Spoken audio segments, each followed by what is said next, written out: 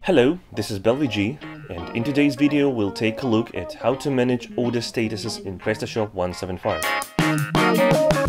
Customers always want to know how their orders are doing, which makes order statuses in your online store a very important aspect that needs special care and tending. In PrestaShop 175 you will find a set of default order statuses that you can edit, configure and even delete.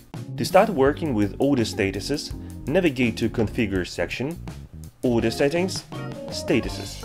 Here you can see the list of the statuses, each highlighted with its own color. Order statuses are separated into two sections, statuses and return statuses. The difference between them is that return statuses are used rarely.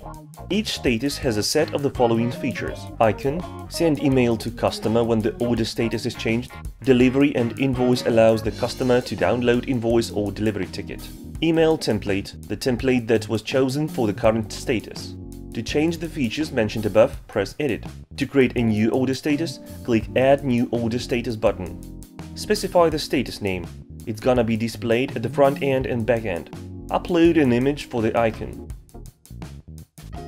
Select the color for the status highlight and tick everything from the list below.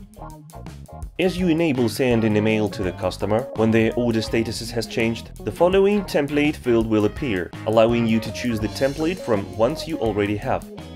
Let's apply the status to the order. Go to Sales section and click Orders. Select the particular order you want to modify and click on it.